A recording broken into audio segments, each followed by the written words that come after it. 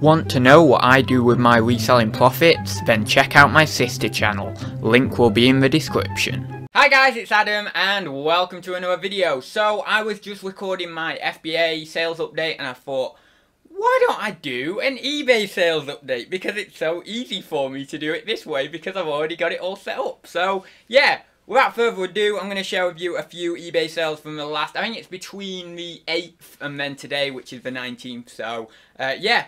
Without further ado, we'll just get on with this. I'll try and be as quick as I can. I'll get through as many sales as I can. And hopefully you'll learn something in the process. But I can't guarantee it. So, yeah.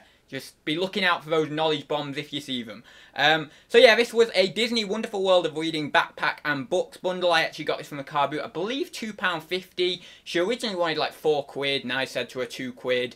And then she said £3, and then I think I said £2.50. Anyway, you know how it goes. I don't need to explain that to you. But yeah, so £2.50 on this into $14.99 plus postage. Nice little bag this.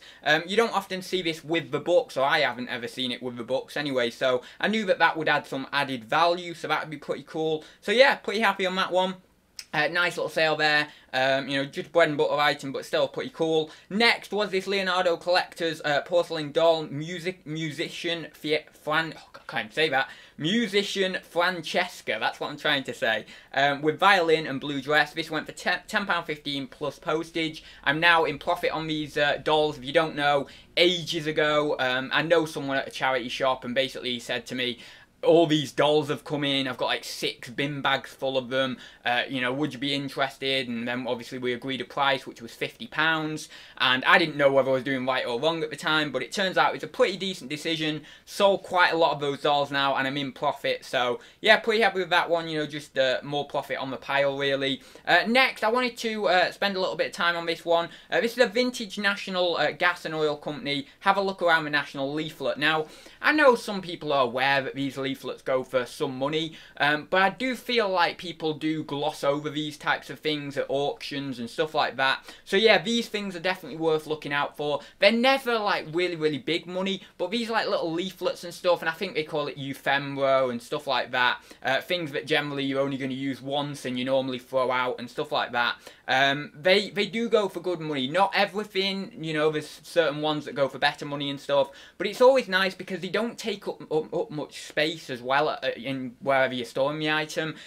So generally it's nice just to, you can get a big job lot of these, and you can get maybe 50 listings out of the job lot, and you can get some really good money, because sometimes these boxes of stuff only go for £10–20, and there's tons of these things in it, and you can just list them at a, you know, a set price like $7.99, $6.99, $9.99, whatever it may be, and generally the right buyer will come along within a certain time period and then slowly pick them off. So I always kind of think these are good inventory builders if that's kind of the road that you want to go down, if you want to build a large inventory. These are good things for doing that, and you know, they are slow to sell, but they don't take up that much room because they're just so small. So definitely wanted to spend a little bit of time on that, and obviously mention that because these are pretty decent.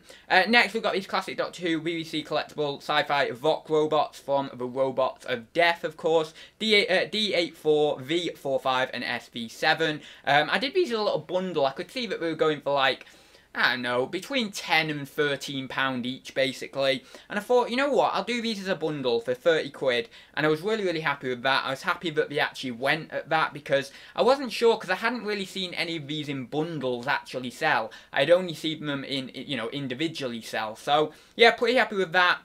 These obviously just go towards paying for one of the Doctor Who job lots. Obviously, I worked out in the job lots like where my profit margins were and stuff. So I'm not going to attribute like a single cost to these, because I was doing it more as a bulk kind of job lot. I was assessing them as a bulk job lot and saying, right, this is what I'm paying for it, this is what I get back for it, and this is my profit. But yeah, that'll just go to either paying for one of those or obviously putting me in profit on one of those. So yeah, pretty happy with that. Next, we've got a vintage 1968 Henry VIII Peggy Nesbitt collectible costume doll. I actually got this this in another job lot of dolls from from basically a different pickup at an auction house. And yeah, this probably would have only cost me like £1 or £2. I didn't really pay a lot in the bundle. So yeah, pretty happy with that. £22.04 plus postage. Obviously, I've reduced that down in a sale or whatever it may be. It's obviously reduced down to a random price of £22.04. So yeah, pretty happy with that one.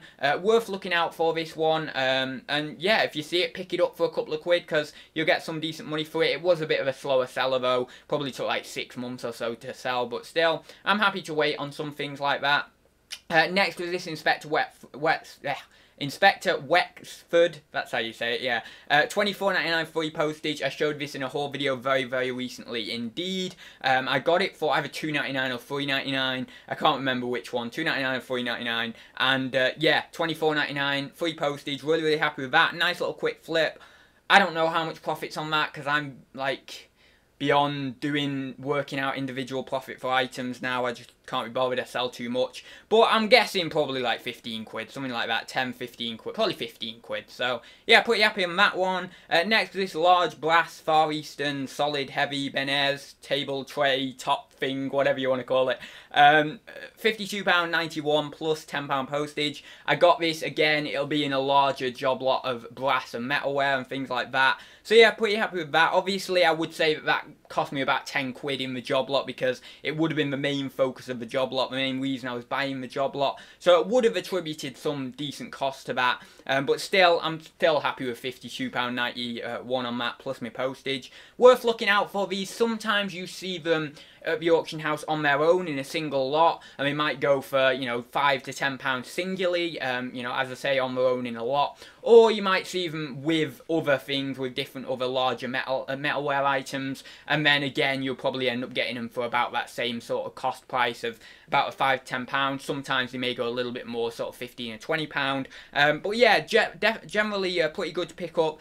They're not the fastest things to sell, but if you do the keywords right and stuff, like sometimes I don't, but if you do the keywords right, you will sell them pretty quickly, so they're not too bad. Next was this Doctor Who The Satan Pit capsule with the 10th Doctor and Toby. I added Toby in this because I didn't really see anyone else adding Toby, and I thought, oh, that might just give it a little bit more appeal if I did. So I think it was the Possessed Toby figure. I'll just zoom in. Yeah, it is the Possessed Toby figure.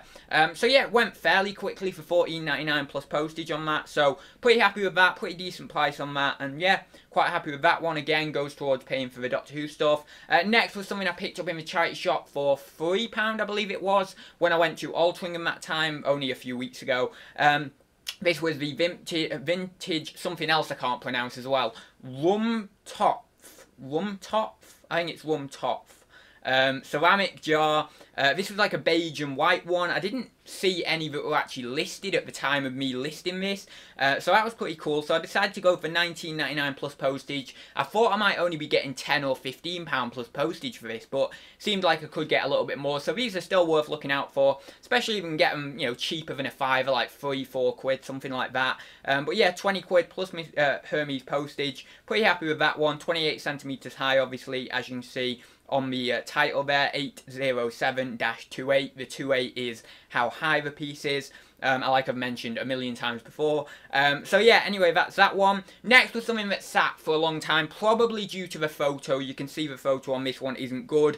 I do need a different setup to photograph glass because glass isn't very good when you're photographing it front on. You can see right now in this photo that you get this kind of just shadowing around it, and it's not very nice. It doesn't look that appealing or that attractive. But this is a Home Guard, Holm Guard, or however you pronounce it. Large 12-inch Cluck Scandinavian glass decanter. I got this, I think I paid like 6 or 8 quid for this. I think I paid a fair bit. Maybe it was a £5, but it was between that 5 and 8 quid. I did pay a fair bit for this in a charity shop, and I didn't know anything about glassware at the time.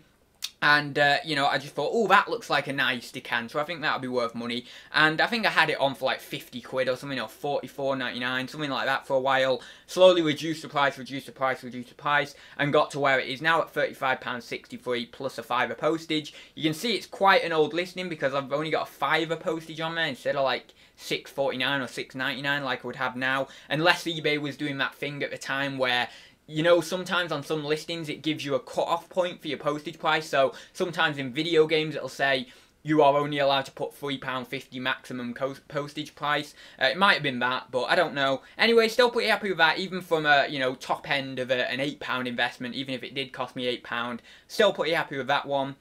Next was these 10 times vintage Action Man pistols. I got these in a large job lot of Action Man stuff that worked out really, really well for me. Great, fantastic profit on that. I think I showed it in a haul video. I think these were from the lot that I got in that huge auction haul that I think the video is entitled "I Filled the Car Again" or something like that. But yeah, so essentially I was putting on loads of different small lots of guns and pistols and dynamite and all the rest of it, and I generally just I think I just decided, right, I'm gonna do like £1 a gun, and I'm gonna do bundles of like 5 or 10 guns each, and as you can see here, there's 10 guns here, £9.95 plus my postage on them. Took a while to sell. Some of the guns went pretty quickly in the beginning because I was still trying to figure out my pricing. I think I may have undersold a couple, you know, right at the beginning. But then obviously I readjusted my pricing, and then some took a while to go, and then some went still quite quickly. But yeah, these are just the remnants from that, so I'm in profit on them, so pretty happy with that one. So then next, I think this is the final one. It is the final one, but it's a very nice one to end on because I was really, really happy when I got this sale last night. So this is a vintage brown Christie's red lining wool bowler style hat, and it was a 58 centimetre, so about a medium, and I got £49.99 plus postage for that. Really, really happy with that price. And I'm actually in profit on that hat haul now, so this, after postage and fees, is all profit, which is what I like to see. And especially, I had about, I think I got about 5 or 6 hats in that haul, so I was pretty glad, because what I managed to do was, when the first 2 hats sold, which was a top hat and the, oh, what was it? Was it a Christie's? I think it was a Christie's Trilby or Fedora that sold as well. Once those 2 had sold, I was then in profit, or just about in profit. And then obviously I still had 3 or 4 hats left to sell. And then obviously after postage and fees, they would be pure profit. So I was quite happy with how that worked out, because I was a little bit unsure of whether I'd make a decent level of profit on that haul, because I did pay up for it. I paid like £40 or £45 plus commission for like 5 or 6 hats.